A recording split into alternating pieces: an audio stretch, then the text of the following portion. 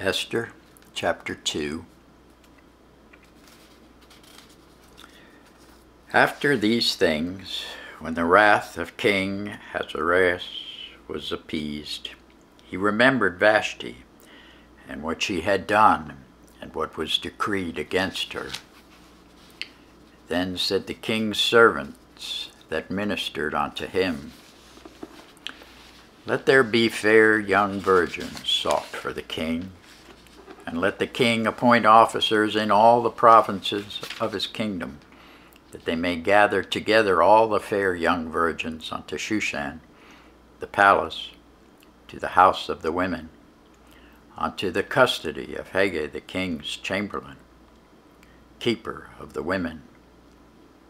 And let their things for purification be given them. And let the maiden which pleaseth the king be queen instead of Vashti.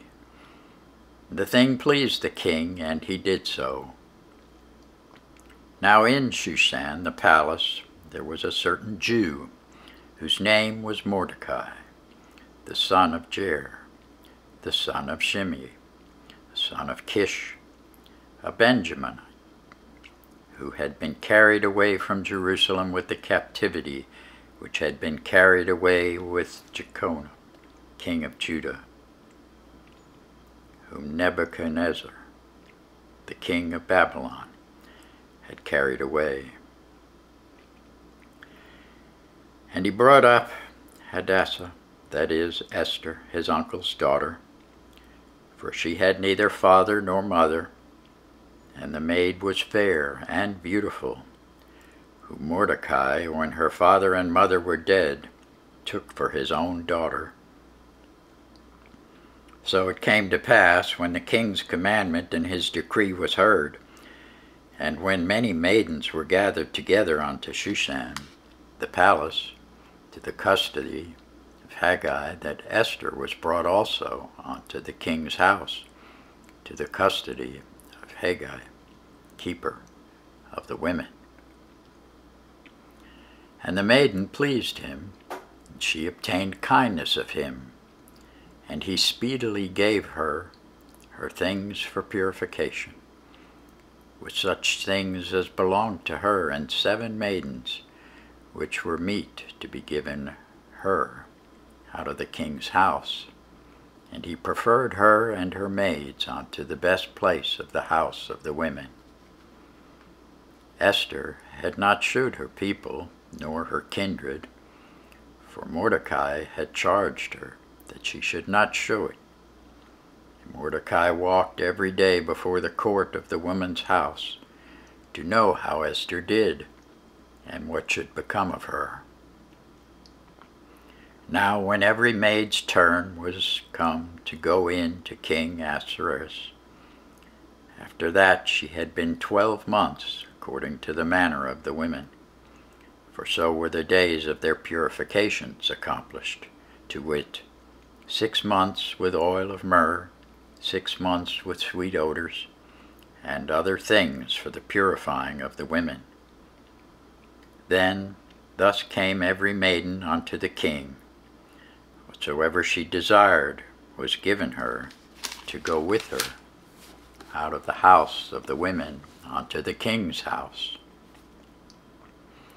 In the evening she went, and on the morrow she returned into the second house of the women, to the custody of Shallgaz, the king's chamberlain, which kept the concubines.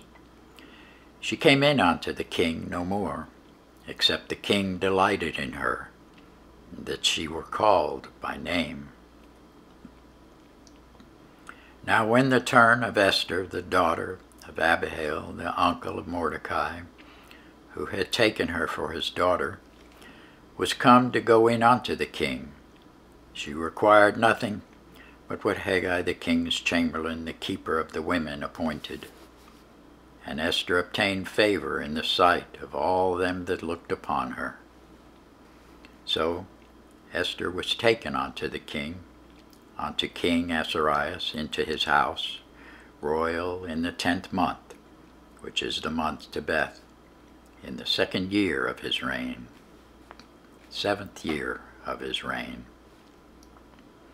And the king loved Esther above all the women. She obtained grace and favor in his sight more than all the virgins, so that he set the royal crown upon her head and made her queen instead of Vashti. Then the king made a great feast unto all his princes and his servants, even Esther's feast. And he made a release to the provinces, and gave gifts according to the state of the king. And when the virgins were gathered together the second time, then Mordecai sat in the king's gate. Esther had not yet shewed her kindred nor her people, as Mordecai had charged her. For Esther did the commandment of Mordecai, like as when she was brought up with him. In those days, while Mordecai sat in the king's gate, 2 of the king's chamberlains, Bigthan and Teresh, of those which kept the door, were wroth, and sought to lay hand on the king Ahasuerus.